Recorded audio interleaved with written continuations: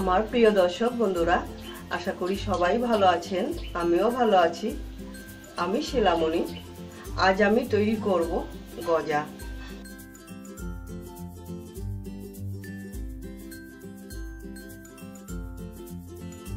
এই জায়গায় আমি 2 কাপ ময়দা নিয়েছি। ময়দাটা আমি চেলে নিয়েছি। আর লাগবে চিনি। চিনি আমি 200 গ্রাম নিয়েছি। আর নিয়েছি বেকিং পাউডার। এই জায়গায় বেকিং পাউডার আছে 1 চা চামচ। আর নিয়েছি সাদা তেল। এই সাদা তেলটা আমি নিয়েছি ময়াম দেওয়ার জন্য। আর আমি গজাগুলো ভাজবো সাদা তেলে।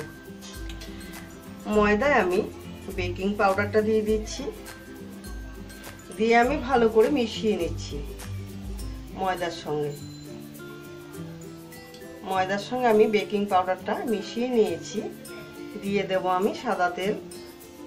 এই সাদা তেলটা আমি ময়দার সঙ্গে মিশিয়ে নেব খুব ভালো করে। খুব ভালো করে আমার মিশানো হয়েছে। আমি এতে দিয়ে দেব অল্প অল্প করে জল। বেশি একবারে জল দেওয়া যাবে না, অল্প করে জল দিতে হবে। ওই জন্য আমি আস্তে আস্তে করে অল্প অল্প করে জল দেব।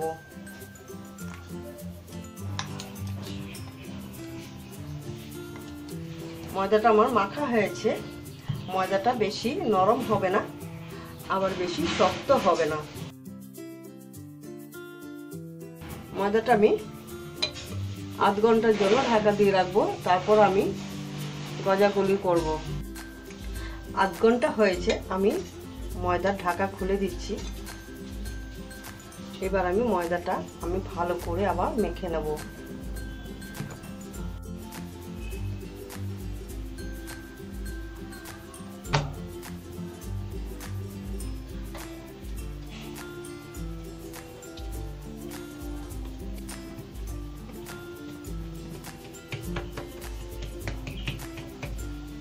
এবার আমি ছুরি দিয়ে কেটে নেব।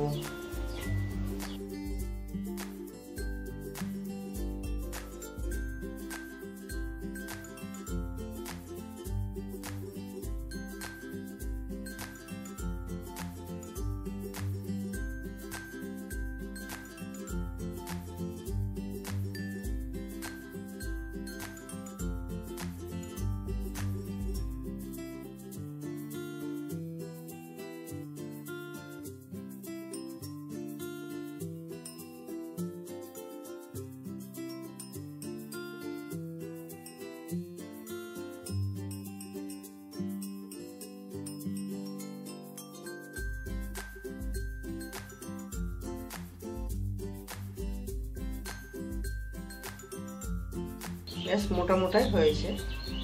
তেলে ছাড়লে খুব সুন্দর ফুলবে।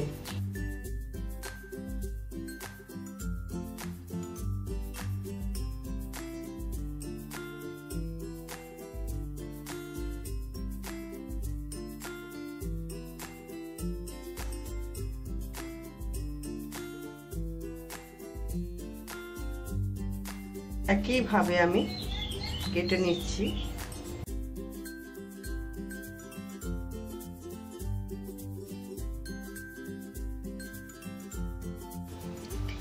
আমি গজাগুলো কেটে নিয়েছি। এবার অল্প গরম তেলে আমি এইগুলো ছাড়ছি। গ্যাস জ্বালিয়ে আমি কড়াই বসিয়ে নিচ্ছি। এতে আমি দিয়ে দেব সাদা তেল।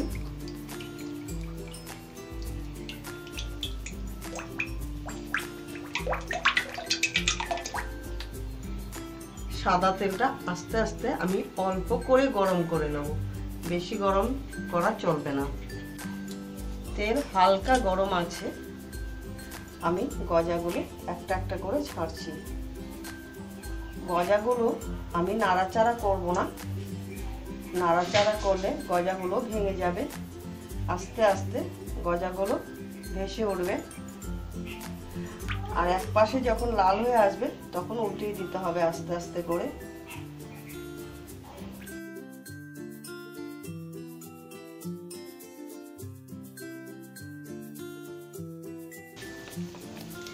গজাগুলো আমি এক পিঠ উল্টিয়ে দিচ্ছি। দেখতেই পাচ্ছেন গজাগুলো খুব সুন্দর ফুলে উঠেছে। আমি একটা একটা করে গজা উল্টিয়ে দিচ্ছি। আশা করি গজাগুলো দেখে আপনাদের খুবই আনন্দ লাগবে আর গজাগুলো করতে ইচ্ছা করবে। আমি এই গজাগুলো যেভাবে তৈরি করছি একই প্রসেসে গজাগুলো তৈরি করতে পারেন। এই গজাগুলো বাইফোঁটাতে থালা সাজানোর জন্য তৈরি করতে পারেন। আর ময়ামে আপনারা ইচ্ছা করলে ঘি দিতে পারেন। আমি সাদা তেল দিয়ে করেছি, অথবা ডালডাও দিতে পারেন। আমি সব কটা উল্টিয়ে দিচ্ছি।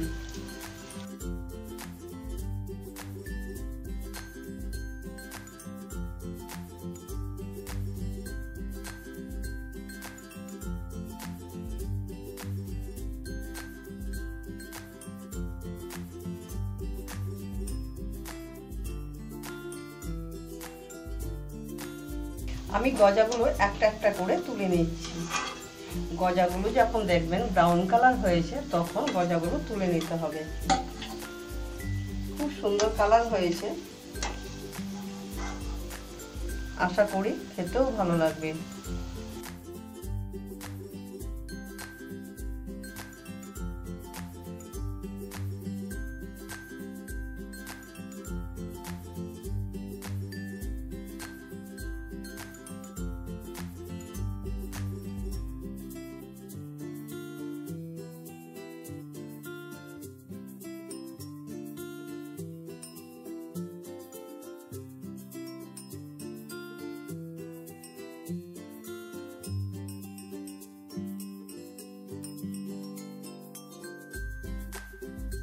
কড়াই বসিয়ে দিচ্ছি।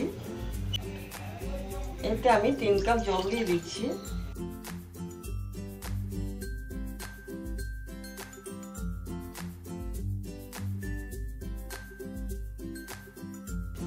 আর দিয়ে দেবো আমি 200 গ্রাম চিনি।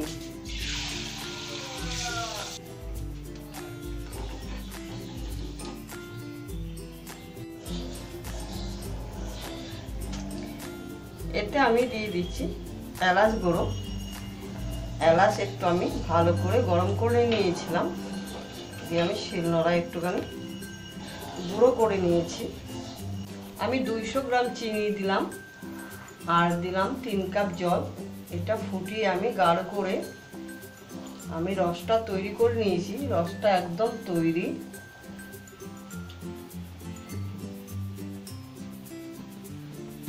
আটা আটা হয়ে আসছে।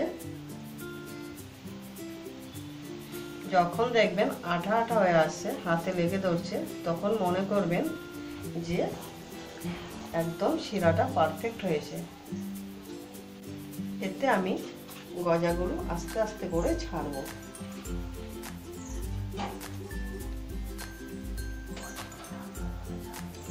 আর ঠান্ডা হলে গজাগুলো ছাড়তে হবে, না হলে কিন্তু ভেঙে যাবে।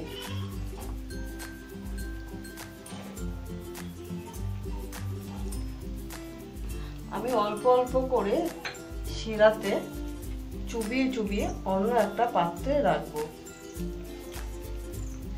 আর গ্যাসটা আমি একদম কম করে রাখবো।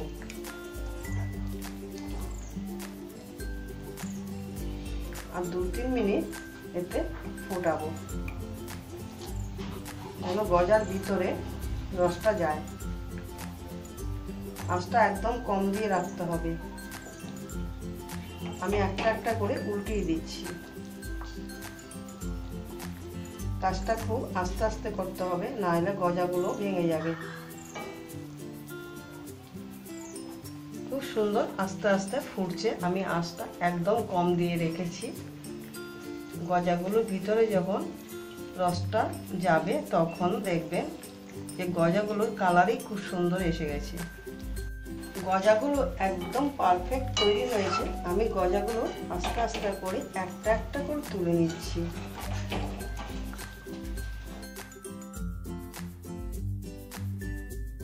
গজাগুলো আমার একদম তৈরি।